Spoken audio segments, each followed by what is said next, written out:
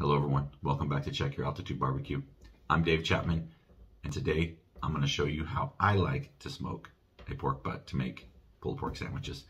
In my opinion, it's one of the simplest pieces of meat to smoke. It's very forgiving and simple to do, so come along with me and I'm going to show you how I like to do it.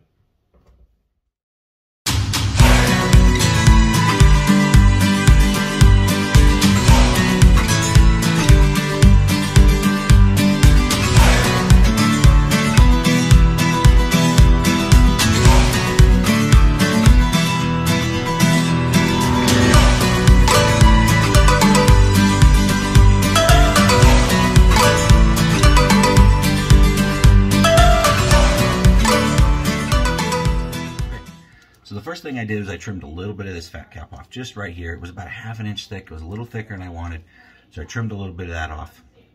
Now what I'm going to do is I'm going to put a binder on it. I'm just going to use a little bit of olive oil to help that rub stick just a little bit. I'm just going to put that on, rub it in real nice, flip it, same thing. Just make sure I get all the edges, get it coated real good, and flip it back to this side. Alright, now I'm going to put my rub on. I'm just using the pork rub that I like to use. It's a sweet rub. I get the recipe off of the Hey Girl Hey website. So I'm just going to coat this really good with this rub.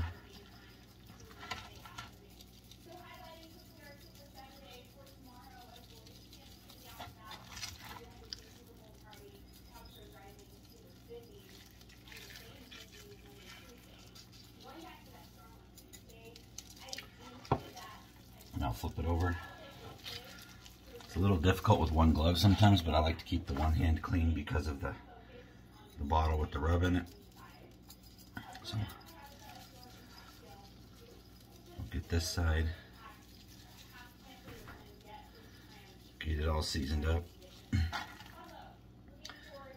already have the smoker going this morning.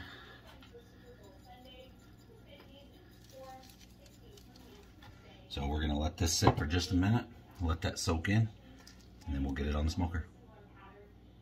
So we're out here at the smoker. It's about 229 degrees. As you can see, it snowed last night. It's about 13 degrees out here, but that's not gonna deter us. It did take a little bit longer to get the smoker up to temp, but we're gonna go ahead and get this pork butt on here. So we're gonna open up here, and I'm just gonna place this in my favorite spot on this grill. And that's right here on the left side. Right here on the left side. Because that seems to stay the most constant. I am going to take a pan and stick it underneath here. I want to catch some of those drippings, and I also want to reduce what goes down into my drip pan. So it's been an hour. We're going to open this up. I did forget to mention that I started my smoke tube just to get a little bit more smoke flavor on there. So what we're going to do now is we're going to pull this out just a hair, and then I am going to temps dropping because I opened the thing, but I'm going to pull this out just a hair so that I can get a spritz on it.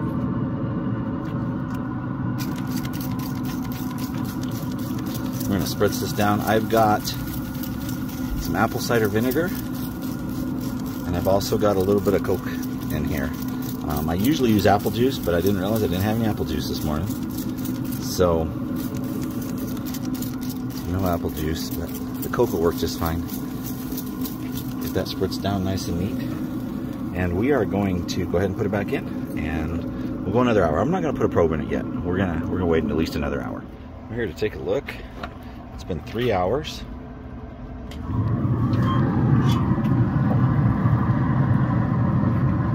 It's looking really good. I did end up putting a probe in, and I've spritzed it a couple times. I'm gonna go ahead and spritz it again.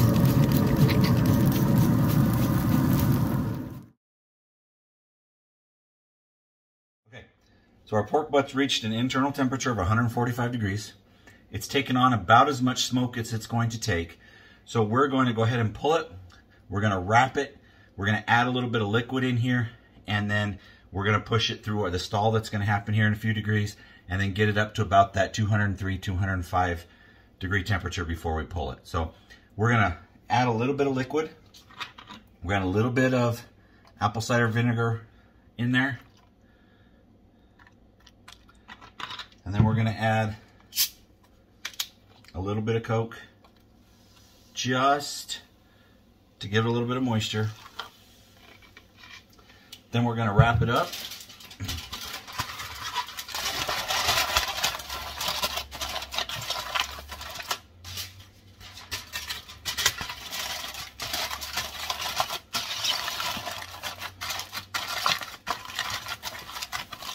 There we go. And we're gonna put it back on the smoker. Our pork butt's back on the smoker. We got it all wrapped up. We got a little bit of liquid inside.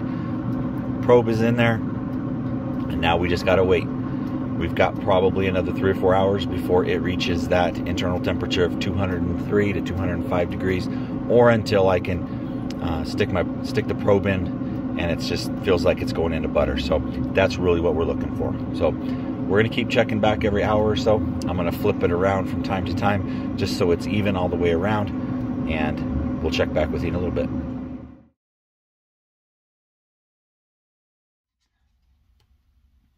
So our pork butt has reached our target temperature.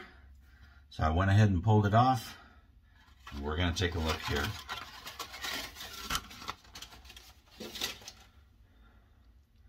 Wow, that looks really good. So what we're gonna do is we're gonna get it out of this juice. We're gonna work on separating some of the fat from the juice, and then we're gonna let the pork butt rest for a little bit, and then we'll reintroduce some of that juice back into it when we pull it. So we are gonna go ahead and get that going, and we'll be back in a minute. Here we go. We'll put it in a new pan. We're gonna cover it up.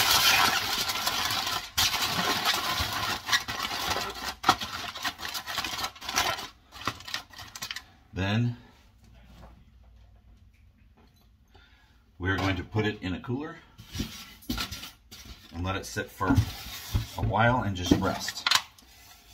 Okay, it's been about an hour. The pork butt was resting in the cooler. So now we're gonna uncover it, take a look, and we are gonna go ahead and get it pulled. All right, well, this looks really good. So we're gonna get this bone out of here. And that came out just perfectly clean. All right.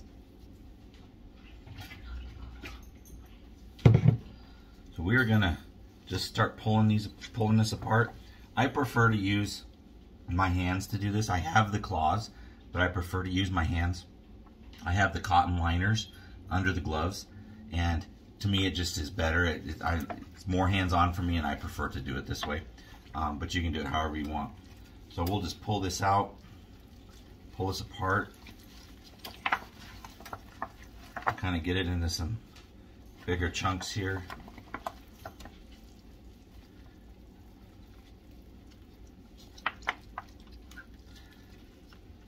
There are some seams of some fat in there I'm gonna get rid of, but we're gonna just shred this down. We want to leave some of that fat in there because on pork we all know that fat is flavor. So you can probably see the steam coming off of it. It's still piping hot. That's why I got to wear those liners under the gloves, because if not, there's no way. There's that fat cap. I'm gonna go ahead and take that off. It didn't render all the way down, but that's okay.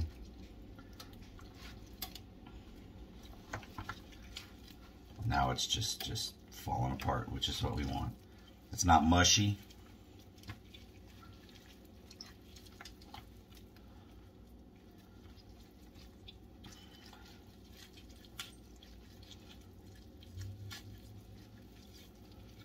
There's a lot of moisture in it.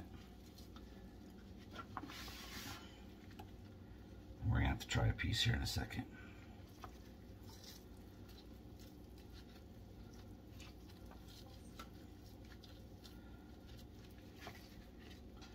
All right, I'm gonna try this piece right here.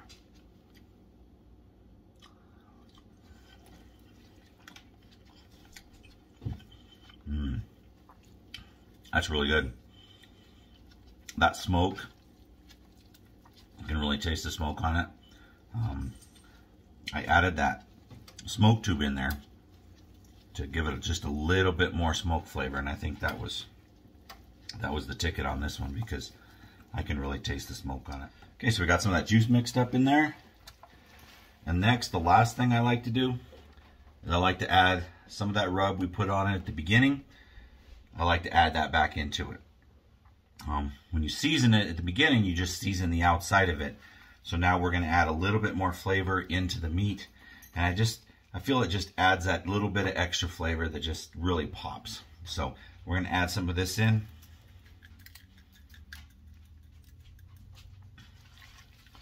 Mix it up.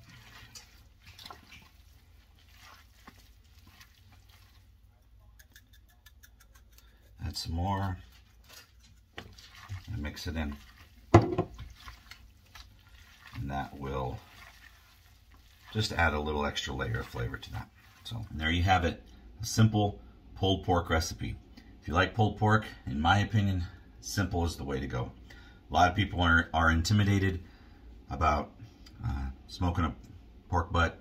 It's really one of the most forgiving pieces of meat there is. So hope you enjoyed the video. We're going to enjoy this tomorrow, so I'm going to get this wrapped up and into the fridge, and we will catch you on the next video. As always, please remember to check your altitude. Have a good one.